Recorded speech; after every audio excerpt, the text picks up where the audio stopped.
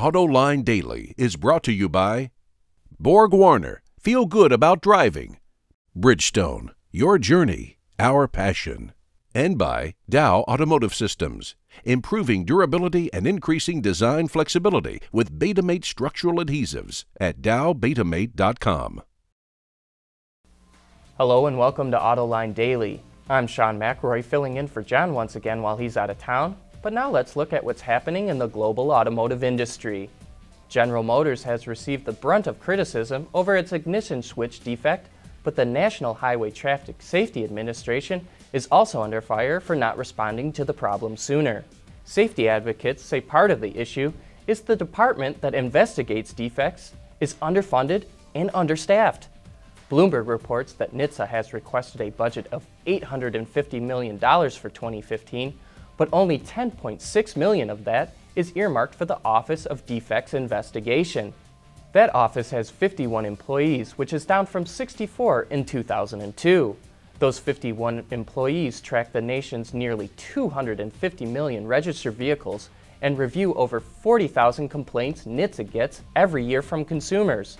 While there's no direct link between GM's recall and underfunding at NHTSA, it may be one reason why the agency wasn't able to act sooner on this and other recalls. Toyota and Honda are gearing up to introduce fuel cell vehicles next year, but it's going to cost you. According to Japan's Nikkei newspaper, initial prices for the fuel cells will carry a price just under $100,000 in Japan. By next decade, Toyota hopes prices will drop to between $30,000 and $50,000. The report said the two companies plan to build 1,000 units a year and plan to sell them in the US, Japan, and Europe in 2015. It looks like Ram customers can't get enough of the Pentastar V6 offered in the 1500. The brand will now be offering the engine and 8-speed transmission combo and higher trim levels rather than just base and mid-level entries.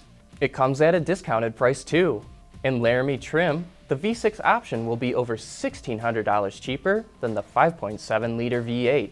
And speaking of that Pentastar V6, the EPA just released its ratings for the engine in the new 2015 200 with all-wheel drive. It comes in at 18 miles per gallon in the city, 29 on the highway, and 22 mpgs combined, which is not too bad and slots in the middle of its competitors. No word yet on EPA numbers for the 4-cylinder Tiger Shark engine, but Chrysler claims it will get up to 35 miles per gallon on the highway. Well, it looks like things aren't getting any better for Viper. Last week we reported that production had been halted and that its day supply was through the roof. Now President and CEO of the SRT brand, Ralph Gilles, says the car won't be making its return to the 24 Hours of Le Mans. Last year was the first time the Viper competed in the race since 2000, and let's just say that the two cars it fielded did not finish too well.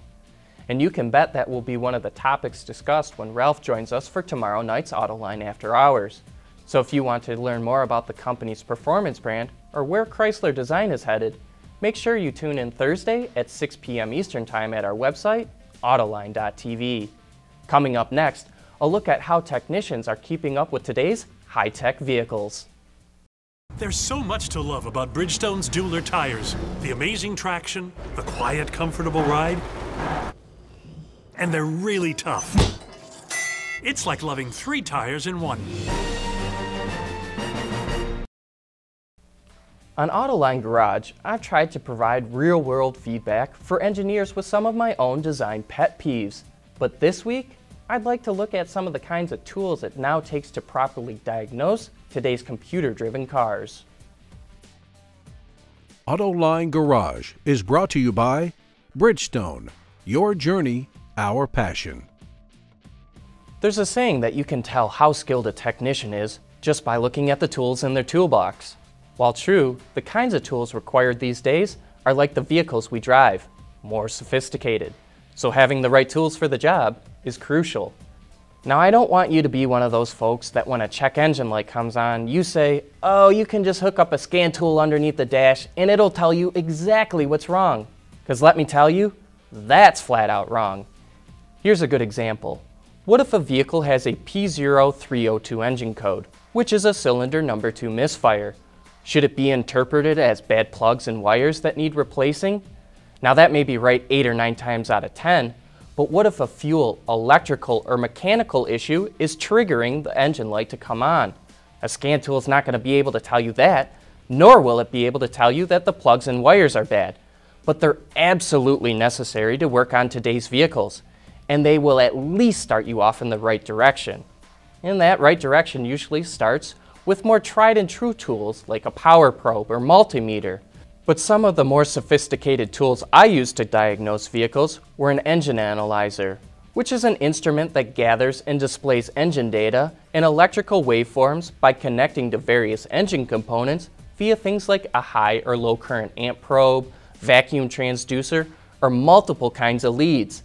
And like today's vehicle technology, it's smaller, faster, and more powerful than ever before, which would allow me to diagnose everything from that cylinder 2 misfire to a slow spinning fuel pump that causes a hesitation on acceleration but won't trigger a check engine light.